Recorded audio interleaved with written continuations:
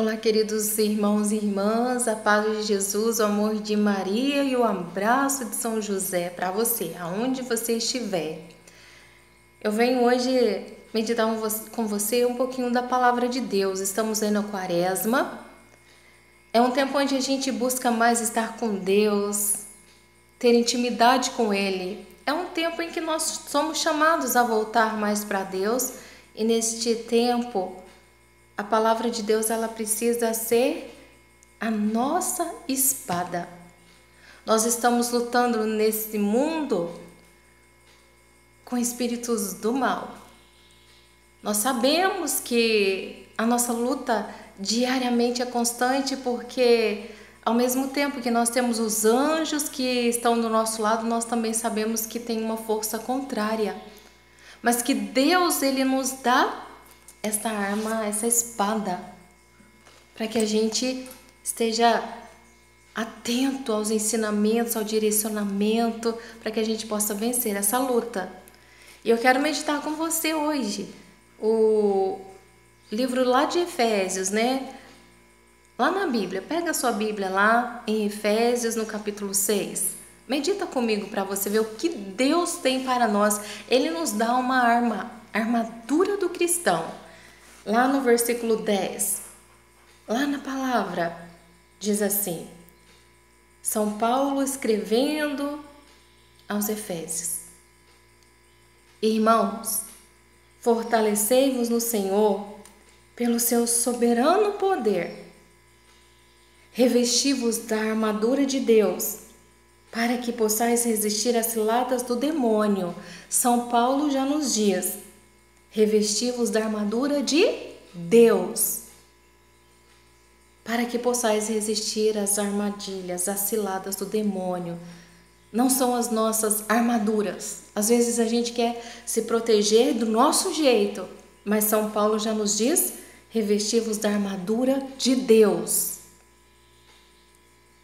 E ele continua nos dizendo assim: pois não é contra homens de carne e sangue que temos de lutar, mas contra os espíritos, contra os principados e potestades, contra os príncipes deste mundo tenebroso, contra as forças espirituais do mal espalhadas nos ares.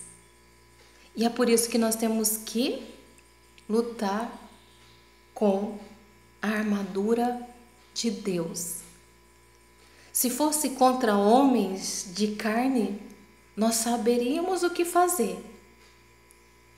Íamos nos armar de algum objeto, alguma coisa, mas o que Deus nos pede é que nós lutemos com a armadura dele para vencer os espíritos do mal espalhados nos ares.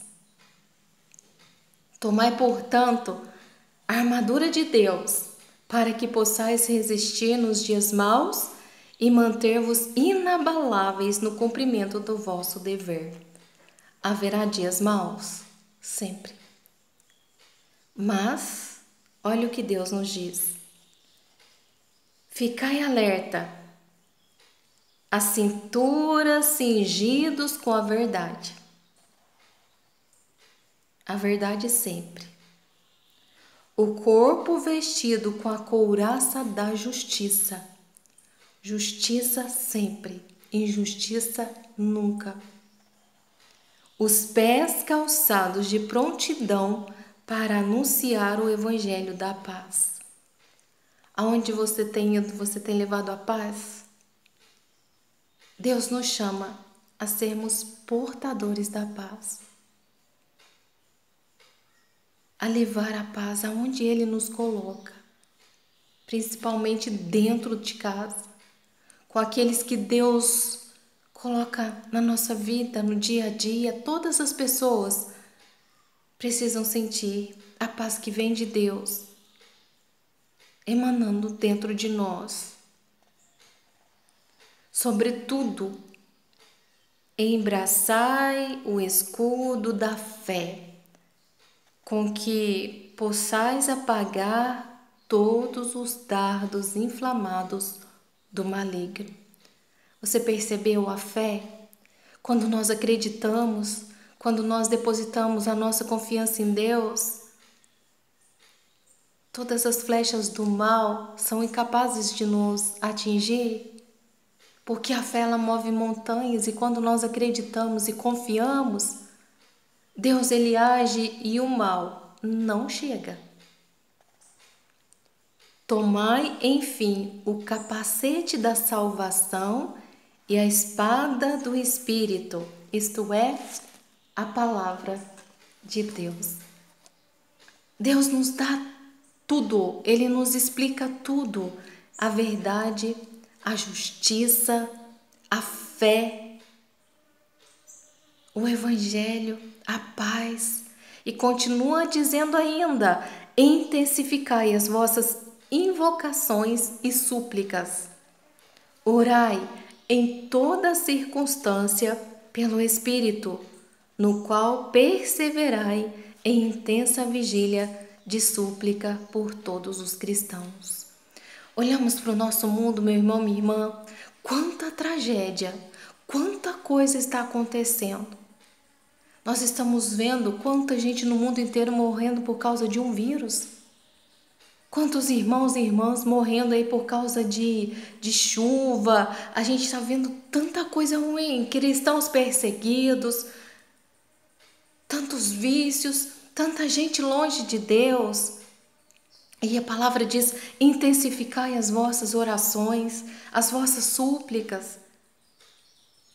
Meu irmão, minha irmã, nós precisamos entrar em oração sempre. A oração é uma arma poderosa. A palavra de Deus é uma arma. A fé nos ajuda e nós precisamos estar enraizados em Deus, nos ensinamentos de Deus, para a gente vencer o ataque do mal.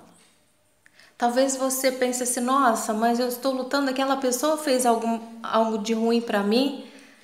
Eu estou lutando contra aquela pessoa é minha inimiga, meu inimigo, mas eu quero dizer para você, aquela pessoa pode estar sendo usada pelo mal para te atingir. Você tem que rezar por aquela pessoa, naquela intenção, para aquele espírito ruim, aquele sentimento ruim que não é de Deus saia e que aquela pessoa seja abençoada. Você precisa rezar por aqueles que te perseguem, por aqueles que te fazem mal, por aqueles que muitas vezes nem ainda conheceram o amor de Deus como você já conheceu. Então vamos viver a palavra de Deus nesse tempo de quaresma. Eu convido você mesmo a se debruçar sobre a palavra de Deus. Ela é a nossa força.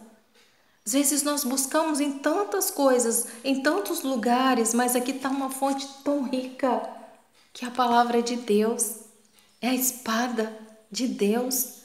Então temos tudo, meu irmão, minha irmã. Viva sempre na verdade. Aonde Deus te enviar, leva sempre a paz.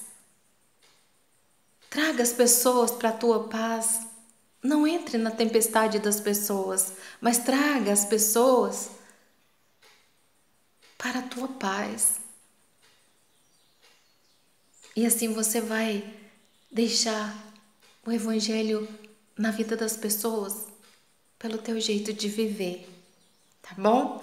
Então vamos com fé viver neste tempo de quaresma, buscando mais a palavra de Deus? É o que eu desejo para você, porque nós temos uma meta, eu sempre digo, a nossa meta é o céu, mas para chegar lá nós precisamos aqui na terra já começar degrauzinho a degrauzinho, jogando os tijolinhos para o alto, fazendo aqui na terra, deixando no coração daqueles que Deus nos confia,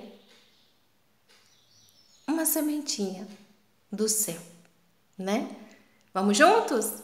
Eu oro aqui por você, você ora por mim, nós rezamos por todo mundo e Deus vai nos abençoando. Um beijo no seu coração. Deus te abençoe. Tchau, tchau.